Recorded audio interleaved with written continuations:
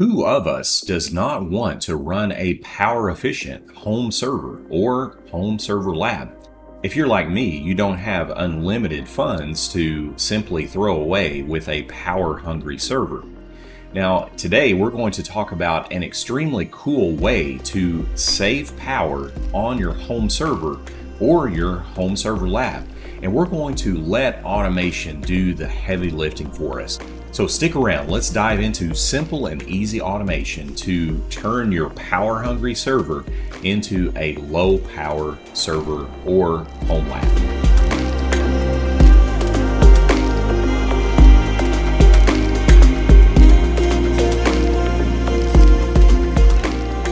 Well, much like leaving your lights on in your home is not very efficient, and it's that period of time that usually equates to significant costs, the same analogy we could apply to servers. We could use a power-hungry server for just a couple of hours and not notice a whole lot of cost.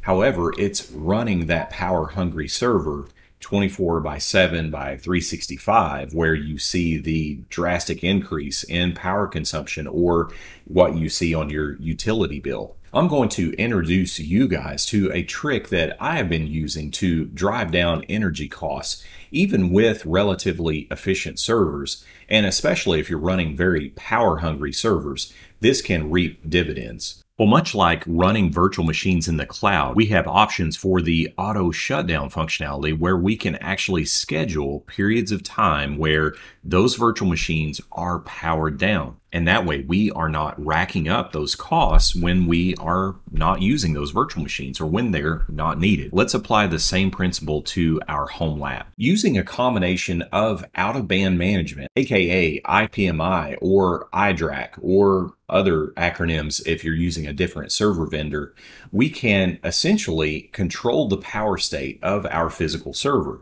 Now, if you're running a virtualization hypervisor such as VMware vSphere, Hyper-V, or other solution, we can use automation to effectively either power down VMs gracefully or perhaps suspend those VMs and then chain in the commands that we need to power down the physical server. We do the reverse of that when we're bringing the server back up. We use the remote management tools to power up the server. Once the server is up and running, then we can essentially start or power on our virtual machines and we're up and running again.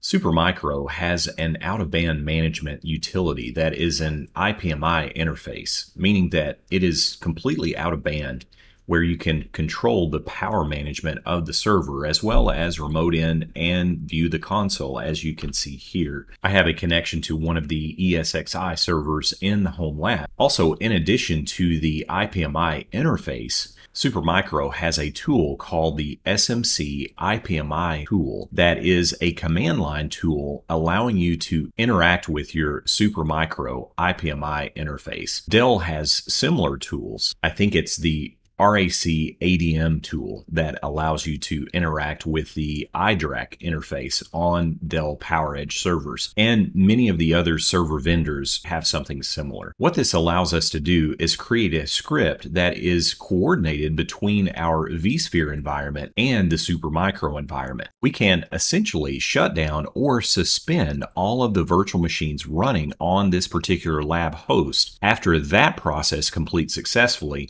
we can then interact with the power management functionality on our Supermicro server and have the server gracefully shut down. I have an example of a very simple script that I've created which allows just that workflow. As you can see in the very top of the script, we are creating a connection to our vCenter server. We are getting a list of all of the virtual machines that are powered on that ESXi host. We're setting that to a variable after we read from that text file. Then we are simply cycling through all of the virtual machines that are found in the running vms.txt file and suspending those VMs. Now, you may wonder, what is the advantage of suspending a VM over shutting a VM down? Well, it depends on the workload whether suspend is a viable option. However, it just simply picks up where it left off with the suspended VM.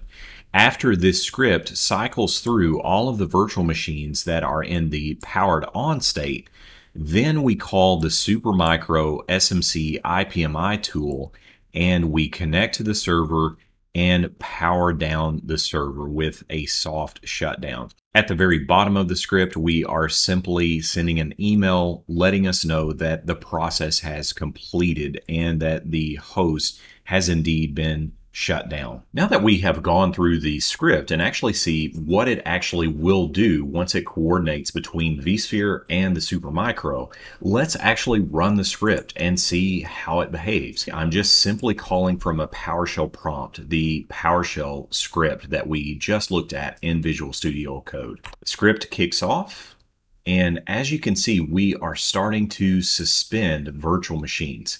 As we look at the ESXi host client, we already see virtual machines starting to go into the suspended state.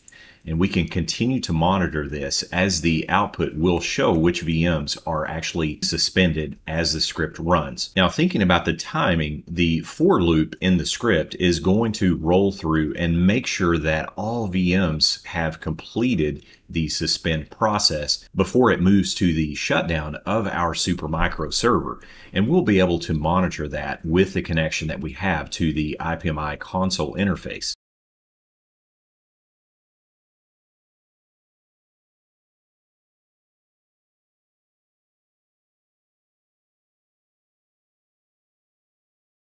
As you can see, the command to shut down the Supermicro server has begun, and we have the send mail message has sent us an email. The Supermicro server, as you can see, just powered down. So we effectively safely suspended all the virtual machines and powered down the Supermicro lab host. Now let's look at the reverse process. So when we want to power up our lab server and power on the virtual machines, we're doing the same thing. We're connecting to our vCenter server. We are looking at the running vms.txt, which was created from the power off process. So we know these are the exact virtual machines that were running on the server. Now we reverse the process, so we are powering on via the IPMI interface, the Supermicro lab host. We're going to allow this to have 5 minutes of sleep time. So we want our ESXi server to be fully booted, ready to begin the process to power on the VMs. And obviously we need vCenter to recognize that the host is actually connected and able to be managed by vCenter. So we're giving this a moderate 5 minutes of sleep time. So the server is booted, the agents are running, and vCenter is able to connect successfully to the ESXi host. After the 5-minute interval, then we start looping through the running vms.txt and we're powering on those virtual machines. I'm also introducing a 10-second delay in this loop. So after it powers on the first virtual machine, it waits 10 seconds before it goes to the next server in the list. And this is just so that we don't fully saturate the storage layer. When you have multiple virtual machines booting up, you're going to have a lot of I/O that hits the data store all at once. So this staggering process allows us to just stagger that enough to offset some of that I/O load. And then, like we did with the power off script, we are just simply sending ourselves an email. We're now going to test the reverse process, powering up the ESXi host and then starting the virtual machines back. So I have the lab powerup.ps1 script ready to run. I'm going to execute the script, and we are connected to vCenter. We have initiated the power on process, and we see our Supermicro server now powering on. Again, we're going to have that 5-minute interval of time where we're allowing the Supermicro server to fully post and then fully boot and allow vCenter to reestablish that connectivity with this ESXi host.